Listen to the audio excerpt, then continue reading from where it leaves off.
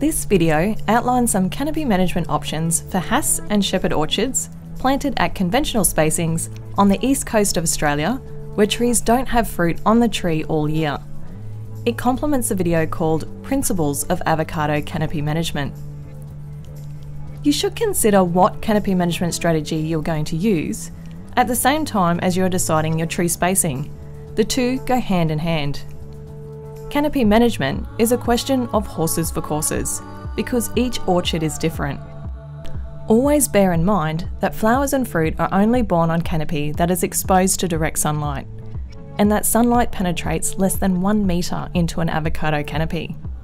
However, with good canopy management, you can create multiple hectares of exposed canopy surface within 1 hectare of orchard. Trees need to be reduced and maintained at a manageable size to improve light penetration and spray coverage, arrest yield and quality decline, and improve safety and harvesting efficiency. You will know when pruning is overdue, when trees are too tall and/or too dense to get effective spray coverage, your rejects are increasing and your fruit pack-out percentage is declining, your yields are declining as leaves are disappearing from the inner part of the tree canopy, picking costs per tonne are going up because yield is declining and pickers find it too hard to reach the fruit, or picking is becoming more dangerous. Here are some tips when it comes to canopy management. Experienced growers agree that doing some pruning is better than doing nothing, even if it's not the right approach to start with. Apart from tree shaping in the first couple of years, start major canopy management in year 4 or 5. Avocado trees grow fast, so you need to remove 15 to 25% of the canopy every year. Less than this is usually counterproductive. Aim to develop a tree that is narrower at the top than the bottom, and remove shoulder branches that prevent sunlight reaching the lower canopy. Keep trees no taller than about 5 metres. When pruning, consider the movement of cherry pickers in the tree. Imagine them as lifts in a multi-storey building. They will need free vertical movement at various points around each tree. The interrow should be kept free of branches and be about 2.5 metres wide. This is important to allow light to reach down the sides of the trees, allow easy passage for machinery, and assist spray penetration. Avocado branches sunburn as easily as our skin. Major limb removal will expose previously shaded bare branches to sunburn. Paint these surfaces prior to pruning or within an hour of cutting. Follow-up after the main prune is called maintenance pruning, and this is essential to maintain the intent of the main prune. Maintenance pruning can include removing undesirable regrowth such as water shoots, trimming off stubs left by mechanical hedging, thinning out coppicing regrowth, attending to misses in the main prune, and creating windows into the canopy for light penetration. Aim to have dappled light reach the orchard floor under the trees. This is sometimes referred to as leopard spots. About 20% of the ground should receive sunlight. The following are some of the mainstream options. The first is selective limb removal.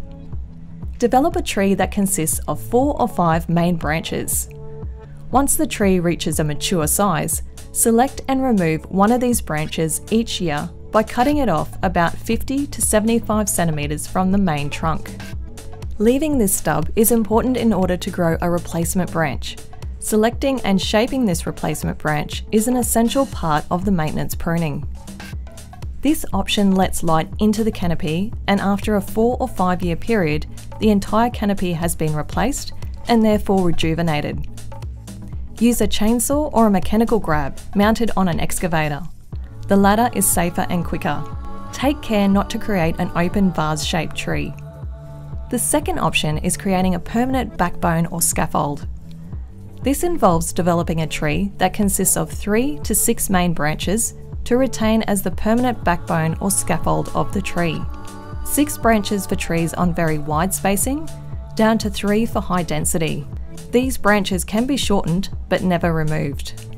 Subsequent annual pruning is selective and involves removing relatively small branches to allow as much light as possible to reach the remaining secondary branches.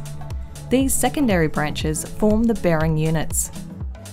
Compared with the previously described practice of removing a major limb each year, the windows of light created by the annual prune in this option are smaller, and there is less risk of sunburn or excessive vegetative regrowth. However, this option may be more labour intensive and require more skill and time for choosing which branches to prune. Another option is big trees with little trees, also known as columns. This is a remedial technique suited to large trees, but could be applied to developing trees too. Select 3 to 5 major branches that are well spaced apart and shorten them. Remove all the others. Each retained branch is selected to act as a separate little tree or column, and is maintained by secondary pruning to be illuminated from all sides. Foliage on these remaining branches is kept short. The aim is to keep each column of foliage ideally no more than about 2 meters in diameter. Branch selection and subsequent pruning is conducted so that direct sunlight reaches the top, middle and lower parts of the canopy to develop flowers and bear fruit. This option is neatly described in a verse written by Colin Partridge. Big trees should have smaller trees, with windows all around them. The little trees can bear lots of fruit because windows let much more light in. The fourth option is mechanical hedging and cutting windows. Although less popular than it used to be, mechanical hedging is attracting renewed interest because of the scarcity and high cost of labour. Trees are mechanically hedged along the hedgerow to give them an American barn shape. This is quick but indiscriminate, so requires a greater amount of follow-up maintenance pruning. Subsequent regrowth from the pruned face creates a dense outer hedge, which necessitates cutting a few windows, roughly 1 metre in diameter, into each side of the hedgerow, to provide better access for light, pickers and sprays. Mechanical hedging also creates many stubs, which can not only be sharp and dangerous, but they also coppice, throwing out a mass of new shoots. Most need to be removed.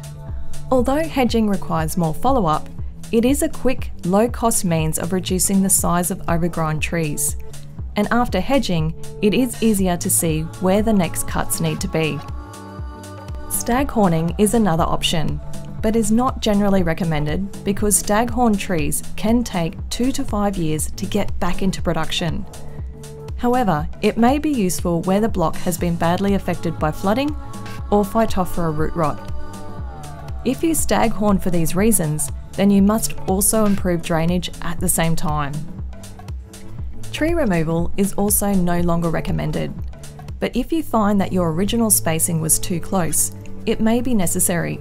It is important to remove alternate rows before the trees are touching across the row, or it will take much longer for the orchard to return to a reasonable yield because the inner canopy will have lost most of its leaf. Secondly, try and retain the same row direction, or it could necessitate moving irrigation laterals and submains. Thirdly, in tropical and subtropical regions, tree removal carries the risk of Phalinus noxious, brown root rot, developing in the cut stumps and spreading to remaining trees. There are also some additional considerations when it comes to Shepard.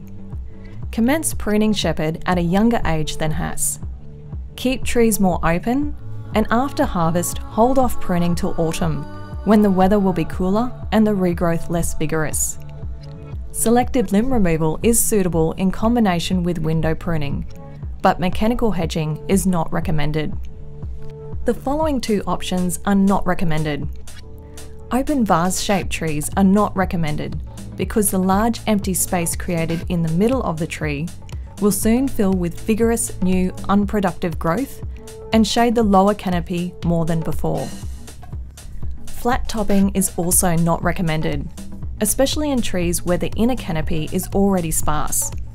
Apart from the sunburn risk, the cut surface will soon produce a thicket of regrowth, mainly water shoots, which will make the canopy below even darker and unproductive.